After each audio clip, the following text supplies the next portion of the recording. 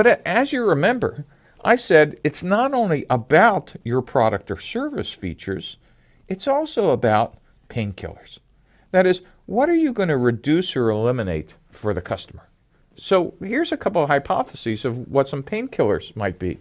Because painkiller, until now, might have sounded like, well, wait a minute, do I hand the customers aspirin?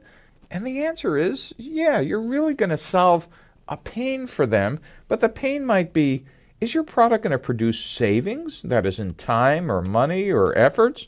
Is it going to make them feel better?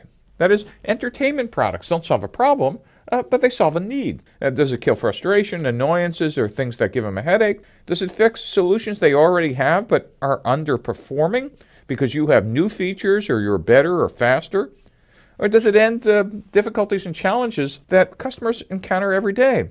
Does it make things easier or help them get things done or eliminate resistance?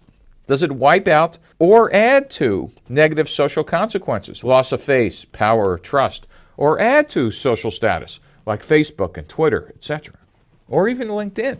Or does it eliminate risk? Is it financial, social, or technical risks, or what could go very wrong? So painkillers, your hypotheses, should include which one of these or some others. Because this list is finite, there might be other things you're solving and taking away pain from customers. But you need to be able to articulate, based on your interactions outside the building with customers, here's what they said, and when I bounced our product off of them, they said, yeah, that really solves this pain, and more importantly, is an important pain.